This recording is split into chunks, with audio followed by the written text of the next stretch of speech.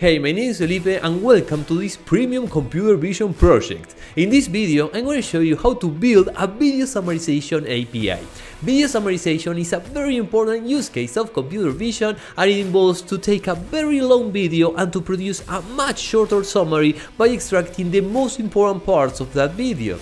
This is a fully comprehensive end-to-end project. I'm gonna walk you through every single step of this process: requirements, planning, system design, execution, up to the project deliverable.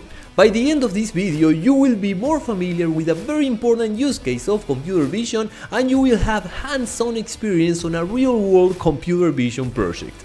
And now, let's get started!